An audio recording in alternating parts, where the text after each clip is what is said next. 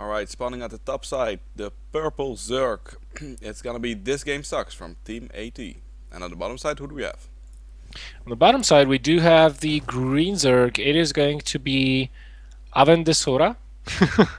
Oh, you said that with a sort of French or Spanish accent. That was I amazing. don't. Yeah, I think it's. I don't know. The name just kind of looks kind of Spanish. Looks kind of Spanish. Avendesora. Avendesora. We do see it's gonna be a ZVZ for our first matchup, and some strange talking going on already. Good luck, have fun, I guess, from the green guy. He is called Liquid, by the way. I don't think he is in Team Liquid, but No, probably is not.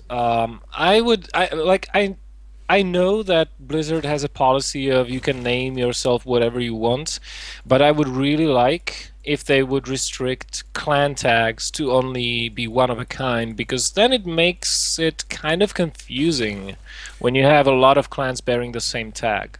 in um in the beta for HOTS, you could only have one tag because someone that was being really funny made a clan called Mid and called it Haha Odin. So that's not funny. That's not It funny. is.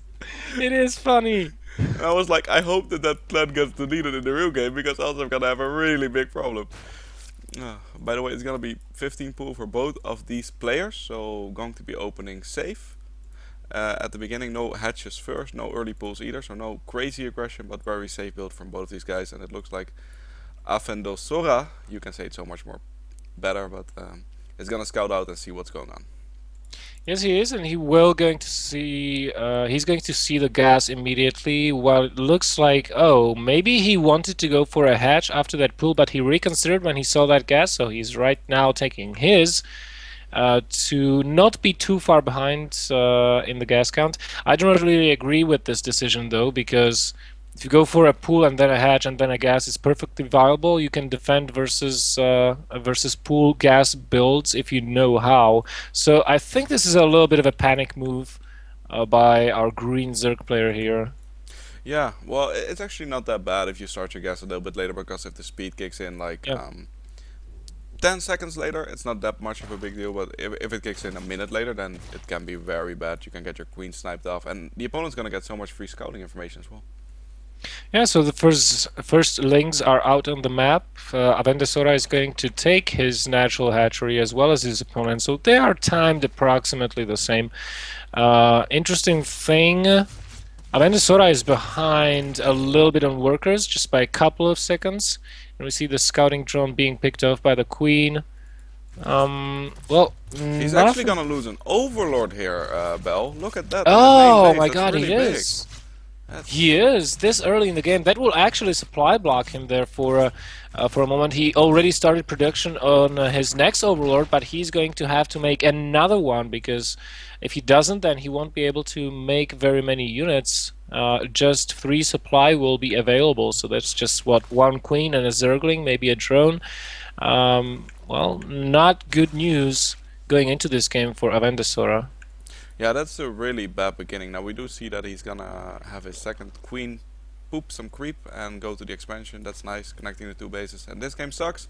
It's doing the exact same thing. Why would you call yourself this name? Game sucks, by the way. That's I amazing name. have no freaking idea. And we see this game sucks is getting a very, very fast layer, followed by an additional gas in his main base and a mailing nest. So I think he's going to. I think he's actually going to put on, not put on any pressure. He's just going to play defensively with his banelings, and he's going to rush Mutalisks as fast as possible. Now, the tricky thing, if he decides to do this, of course, the tricky thing about this is that if your opponent gets a whiff of this, he's just going to rush out as many units as possible, and once your banelings are gone, you're just going to die. Yep, already a lot of links coming out from Avendesora at this point actually. These banelings will be very good in the defense against them, however, and there's also Spinecrawler being constructed. I'm thinking these banelings are going to be used defensively. I wouldn't. I I don't know. It just doesn't click with me, and with what looks to be this game sucks game plan to use those banelings offensively or in an offensive manner because Why would you get that fast of a layer? Yep. Oh, No, I mean, yeah, he's okay, gonna be. okay. Now I see why. Oh, this is gonna be cool. He's gonna start dropping banelings on top of armies. That's actually really good against Zerg opponents because you can get the Overlord speed in the first stages. He didn't do that though, but if you research that from your natural while upgrading into the lair, you can get really quick speed drops. Speaking of which, he's just doing it now, and well, I think yes, it should be timed so that it finished at exactly the same time. All right, so we are seeing something very, very interesting by This Game Sucks already, following this up with 2 Evo Chambers, and what he's going to do is going to load up banelings and try to drop the mineral line, maybe. That would be, I think, the better decision than just to drop the banelings on top of the Zerglings. Yeah, it would be the better decision. We do still have a lot of links in production though by the Green Zerg. Now, if he keeps like 2 or 3 banelings in the expansion and then uses the rest to drop the mineral lines, oh, this could do so much damage. It could. We have the lair almost finished for Avendesora, so let's see what his tech choice will be.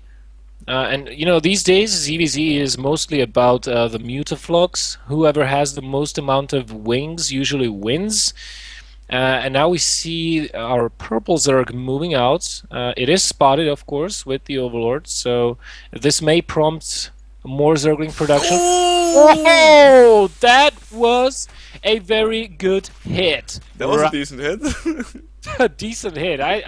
Yeah, that's a mild way to put it. Meanwhile, we do have a Spire on the way, as This Game Sucks is moving into Amendesora's natural, but has to pull back because he just does not have the Zergling numbers. That Baneling did its job very, very, very well. Yep, and the first drop commencing from the top side right now. I don't know if it's gonna get scouted out. I don't think so. Yeah, it is gonna get scouted out, but the Zergling that has the watchtower there.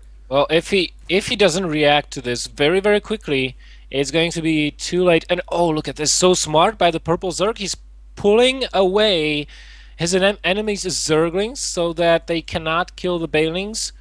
Yep, Oh, it's gonna be a double drop right now. First the natural and then the main base.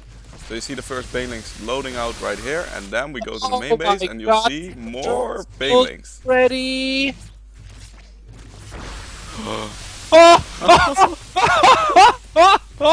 70 drones have gone down, and that puts us at an advantage to This Game Sucks. He is at 44 drones now versus 37. Now, keep in mind, this is only a little bit of an advantage because he produced a lot of army beforehand, so he put himself behind in drones intentionally. And now Avendesora is taking a third base, but This Game Sucks will have none of that, and he will just force a cancel on this. First 7 mutas are out. The Spire for Purple Zerg is lagging behind time-wise as opposed to his opponent. So, well, it all comes down to how much damage these first mutas for Avendesora will be able to do. If not much, then I think This Game Sucks will get back into this quite easily once his gas income from the third kicks in. Yeah, these mutas are gonna pop out, and he will be able to make a lot of mutas actually. He's also starting the upgrade. Awkward choice in upgrades from both players. You usually get the defense upgrades, the carapace, because it's better in a muta against muta fight. But there's gonna be yeah, a muta advantage for the green Zerg. By 5 actually. That's a lot. But these Rambais though. These Rambais, I mean, there are no Zerglings out for Avendesora. A lot of drones will go down. No queens here. That cuts into the production as well. And there's PG. Avendesora knows he cannot defend versus this and cannot hold up versus this kind of pressure. So 1-0 for AT.